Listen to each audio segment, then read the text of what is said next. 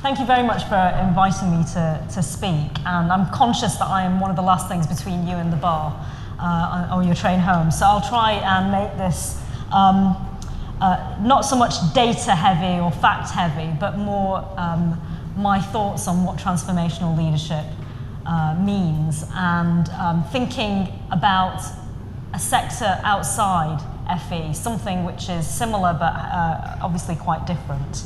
I know that you as a group have been talking about transformational leadership in organisations, and I believe that you've had some speakers talking about individual organisations that have seen transformation. But the thing that I am interested in from the perspective of the Mayor's Office is transformational leadership in a sector.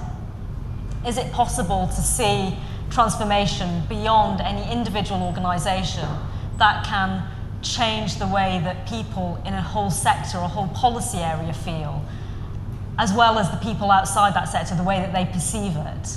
And I think that it's a much more interesting challenge, because when we talk about individual organisations transforming, we often focus on the charismatic leader or their senior leadership team, and there's a huge amount invested on that individual. But I think that real transformation, which goes much further than that, requires a whole other range of factors. And I'll go on to explain what I think, or an example, I think, of this, which has taken place in Britain in the last 20, 25 years. And that sector is the arts and cultural sector, which is the other hat that I wear at City Hall. So I was racking my brains last night, and I was trying to think, how can I talk with meaning about another area which might be of interest? And the arts and cultural sector I know very well, and I've been living it for the last 8 years. And it's an incredible sector, because at the moment in Britain, it is the one area of British life, British society, that is regarded as world-class around the world, that it's regarded as truly exemplary, world-leading. We have delegations from other cities, other countries around the world coming to my office asking us, how has Britain, how has London developed such a strong, such a well-respected set of cultural organisations and arts organisations? What's been the secret ingredient? And if you look at the arts and cultural sector today, it's extremely large, it's a very high employer, it has extremely high status both in this country and abroad. It has fantastic cultural leaders, from Nick Sirota at the Tate to Alex Beard at the Opera House, to some of our smaller arts and theatre organisations that are doing transformational things around the world. It's a sector that we can be proud of, and I'm proud to work with. But it wasn't always the case. About 20 years ago, the arts and cultural sector went through a serious crisis in this country. And just to take one example, the Royal Opera House, which I sit on the board of, today is regarded as one of the best opera houses in the world. It has a turnover of around £100 million.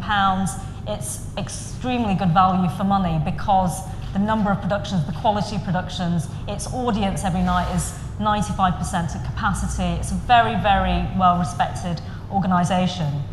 But 20 years ago, it was in crisis. And I don't know if any of you ever saw the BBC television programme, The House, which was a fly-on-the-wall documentary of the Opera House, which the leadership at the time allowed the BBC to come in and film a documentary of them, just a behind-the-scenes thing, very naively thinking it would be nice publicity for them. And it exposed the horror of running an opera house in this country and what it was like to be working in an arts organisation. And it's fair to say that it was possibly the lowest point in the Opera House's reputation, because what the documentary showed was, as you would expect, divas being divas, arts leaders complaining about the kind of hoi polloi coming into their doors. We don't want those kinds of people. We want nice, well-dressed, suited and booted people. The public got a very good insight into the elitism, the snobbery, but also the colossal waste of money. One ballet production ran massively over budget, and all this was shown on television to a public. The TV programme won many awards as it happened, so it was fantastic for the TV producers. But it marked a real low point for the Opera House and a point of crisis. And actually, following that programme, the Opera House nearly verged on bankruptcy. And the chair of the organisation had to appear in front of a parliamentary select committee and had to explain that unless the government bailed them out, they were in debt with £4 million, they would not be able to pay their staff, they would have to close. And this is the Royal Opera House, a premier institution. So hugely embarrassing for the government, for the country, for the board, and for the art form, which had always been regarded as something elitist, not really something for the people, and now that was seen to be proven to be true. And that journey that the Opera House took 20 years ago to what it is today, a completely transformed organisation with a balanced budget, with a budget that does not rely actually primarily on public subsidy. Only a third, roughly, of its budget comes from the Arts Council. It earns a huge amount more income. It's very, very good at fundraising now. It's extremely well respected. The journey that organisation took, I think, contained a number of ingredients which are actually translatable across the arts sector generally in Britain. And there were many organisations that were in a similar position to the Opera House, where they had boards that were slightly out of touch with the public, they had financial problems looming, they didn't know how to fundraise, they were not very good at partnership, deeply, deeply competitive with each other, not a huge sense of collaboration. And the arts sector in general took a journey in the last 25 years, which I think, and bear with me, I will come on to how I think it's relevant to the FE sector.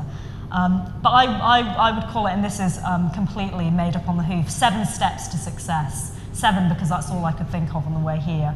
But there were 7 key factors in that journey. The first is that in order to have transformational change in a whole sector, you need a point of crisis. It's only when you're at your absolute lowest and you think that things have become incredibly difficult that there is a force of change. Because what was happening in the art sector up until the mid-90s was a complacency, a sense of muddling along. We can carry on, we can just about keep getting our grant, we can just about get one more donor to give us enough money to keep the thing afloat. And the case of the Opera House and other arts organisations was that they realised that they were really struggling, and government funding was not going to keep coming whilst the reputation of the arts sector was at a low. So crisis is, not to want to sound like one of these business gurus, but crisis is our friend, because it forces everyone to concentrate their minds and to recognise that something needs to be done, because lethargy and stasis is one of the enemies of reform. A second factor, which actually I think is only one small aspect of this, is the individual charismatic leader. The willingness of one person to say, I have a vision, I'm prepared to stick with it, and I'm going to bring everyone with me. That's the side of the FE sector that I'm not worried about, actually. I've met lots of individual charismatic leaders, and I think that with a degree of autonomy, I think that they will fly. And I've seen this in the art sector, where you do have amazing leaders who didn't realise how amazing they were until they were given a serious chance to do something differently. But charismatic leaders who can bring a team and bring people with them, and who can also communicate what they are doing externally. And one of the things that the Royal Opera House had from around 2001 onwards was the leader, Tony Hall, who's now the Director General of the BBC. But it was the confidence in him, the confidence that he exuded about the organisation and the people that he was bringing in, that gave a lot of the donors the confidence to keep funding the Royal Opera House. And it also gave confidence to the government and to the Arts Council that they had the right guy in place. The third thing I think that's crucial to transformational leadership is analysis. And in the arts sector, arts organisations were never really encouraged or forced until relatively recently to think about their audience and to understand data and to understand who was giving, why they were giving, motivations. They were not commercially led organisations. They were used to receiving grant funding. It's a model, by the way, that is still the case in the continent. Most European arts organisations will get the vast majority of their funding from government. And as a result, their opera houses are not as full. They do not worry about getting bums on seats because they don't need to worry in the way that organisations in Britain do. And that sense of counting, measuring, analysing is really important. But it's not just about the number crunching or the quantitative data. It's having a strategic analysis of where your organisation sits in relation to everything else. And the Opera House did, along with the Arts Council, a high degree of thinking about the overall arts ecology in the country. And I think in doing that, they started to understand where concentrations of excellence were, where ideas could be shared and partnerships could be developed. And there was just much greater sense of a system, that organisations don't operate in a vacuum, that they need to be supported and really think outside their own parameters and think more broadly. Fourth ingredient, I think, is entrepreneurialism. When you have less funding, you are forced to go out and find new ways of bringing in income. And that is the case with the arts organisations that we've seen. They have been much more aggressive about fundraising, about being commercial, about getting bums on seats. One of the best examples from the Opera House that I can think of is at some point in the mid-2000s, maybe 2006, 2007, the Opera House did something incredibly radical, which was a partnership with the Sun newspaper. You can imagine the audience of the Opera House. The traditional audience of the Opera House does not read the Sun newspaper. But Tony Hall decided with his marketing team that they needed to transform the way that opera was seen by the general public. And who better to go with than a tabloid newspaper where the readers would not traditionally go to the Opera House. And they did a deal on Don Giovanni, where they promoted Don Giovanni in an offer through the Sun newspaper. And they just explained, it's all about sex and violence. And it worked, and it was brilliant success, and lots of people who would never consider going to the opera for the first time went. Now, I'm not saying that the Opera House has completely transformed its audience. It hasn't. It has a very long way to go. But what it completely transformed is the people's perception of that organisation trying to get a new audience.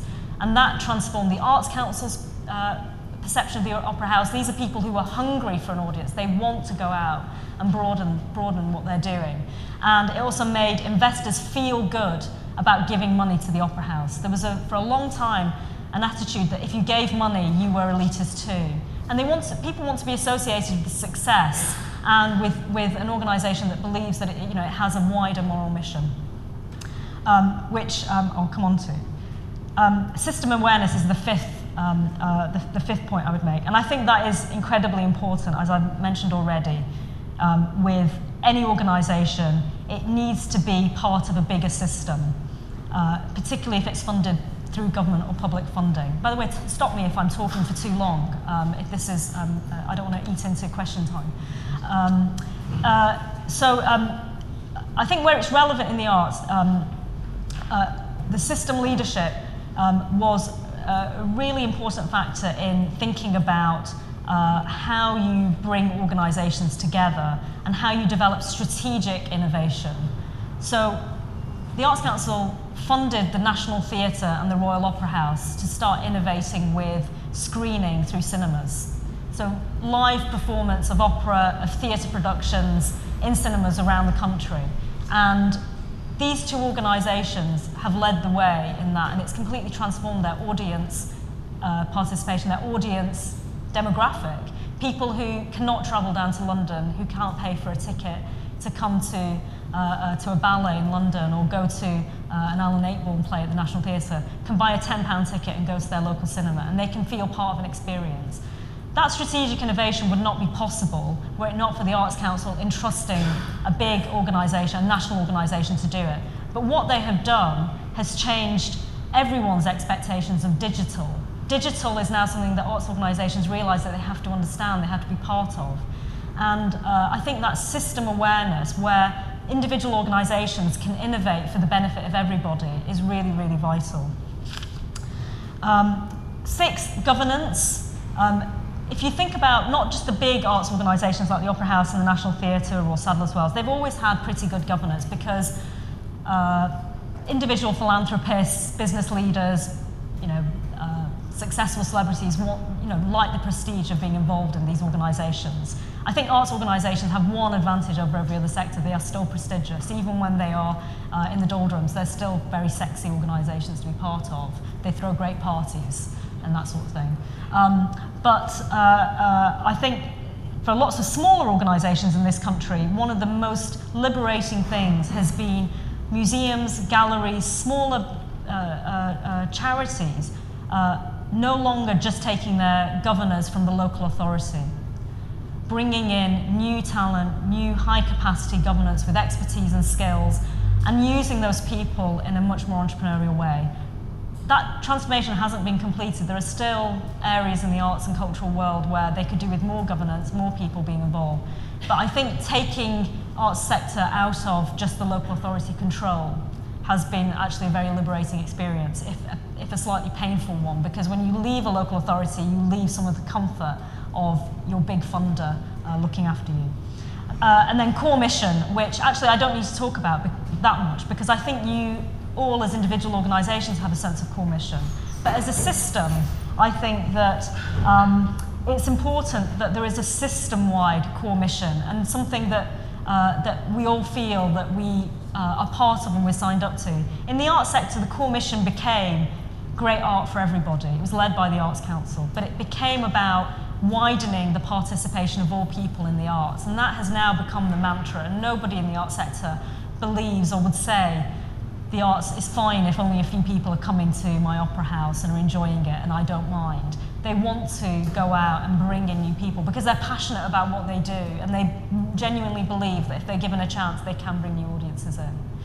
And I think core mission, moral mission, is something that also changes other people's perception of you. So how is this relevant to FE? And I'll spend the last 5 minutes on this very quickly. One, crisis. I don't know if I would describe what we're seeing now in FE or vocational education generally as crisis. You might think it is, but it's certainly a point of change and a realization that things need to change. And I think the fact that you're all here talking about transformational leadership is indicative of that. Second, individual leaders. As I said, not something I'm worried about. I think those leaders are there. I do think there is an issue about status, recruitment and payment, which is responsibility of the system as much as it is of individual organisations, and we can talk about that. Third, analysis. I'll mention area review in this context. It is extremely helpful if you are leading an area review process to know what is going on and to have that data. And as individual colleges, knowing what else is going on around you, I think is just an incredibly important thing. And if the area review does one thing, it is just enlightenment about the whole context and the whole landscape. But it's a prompting for self-reflection as well, which I think is important. Fourth, entrepreneurialism. Going out, making collaborations, new partnerships. If, as a result of area review or devolution, there is a greater willingness to work collaboratively as a system, then that is a very positive thing, because from that will come strategic innovation and new ideas, and there will be a hunger for going out and involving businesses even more. And I say that I've seen lots of colleges that have extremely good relationships with business. It's a mistake to assume that colleges are not, or independent providers or others are not engaging with employers. I think that is happening, but there's certainly a need to turbocharge it. Fifthly, system awareness and a sense of a system. And this is where, from our perspective in London, a regional government, a mayoral system, a mayoral approach is really important, because to some extent you want autonomy in the system. You want people to feel that they can make decisions that they're responsible for. But they also need to know the knock-on effects of every decision they make. And they need to feel that there is some sense of central planning or some intelligent design overlooking everything. And as long as it's not rigid, as long as it's not so oppressive, then a sense of system coordination, particularly on strategic issues like recruitment, teacher training. Should we have a London challenge for FE? These are the kinds of questions that we're asking, because the fragmented system of individual colleges each having to go out and to do that by themselves, I just don't think is sustainable. It doesn't make sense.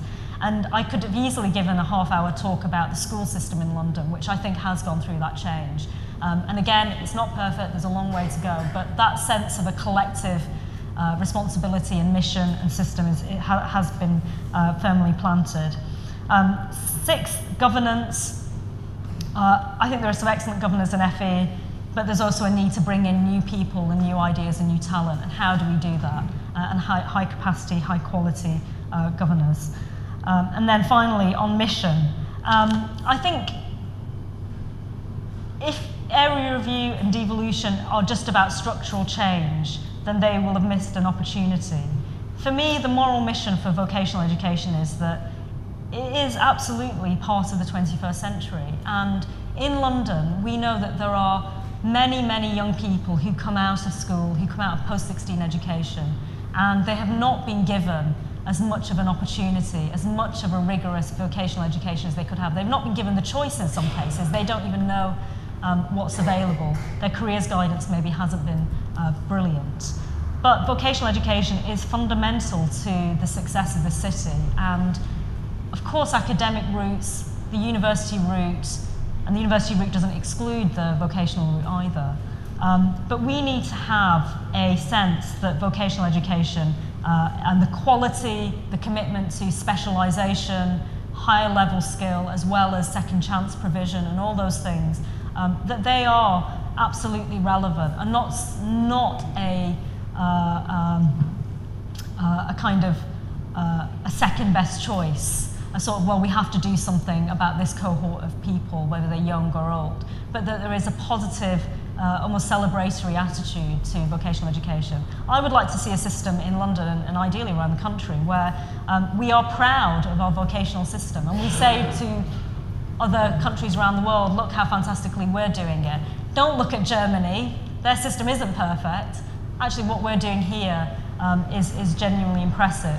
And I think that the opportunity is there now, you know, I hope that we in London can play our part. But I think there is a huge complexity in the task ahead. And if individual leaders feel that they're supported and that they are part of a bigger collective mission, I think their job becomes easier because they're not fighting against the tide.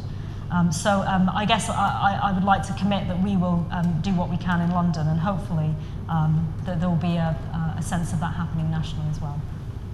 Thank you.